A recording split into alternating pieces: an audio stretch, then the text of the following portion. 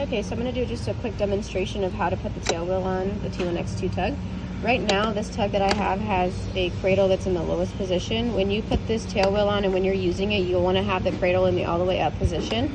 But for now, this is how we're just going to put it on so that I can just show you really quick.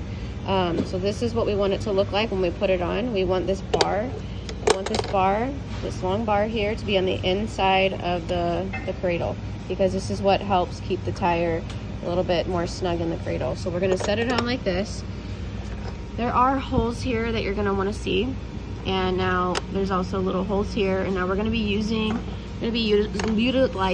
the little hole here on your left hand side.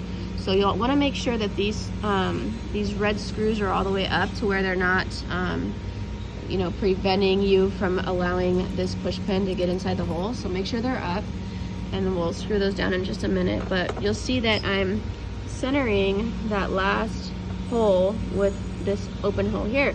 So what you'll want to do is just put the push pin in.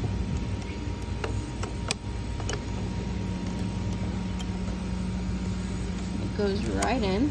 So that's the first step there. You'll want to do that with the other side, but you want to put the push pins in from the inside, not the outside, okay? So you want to put them in on the inside. We'll do that with this side as well. So we have both in. Now it's set there, but it might be just a little loose. So what we do now is just tighten these red knobs down, and what that's going to do is just make it just a little bit more snug. It's going to hold on to the cradle. Now to this one.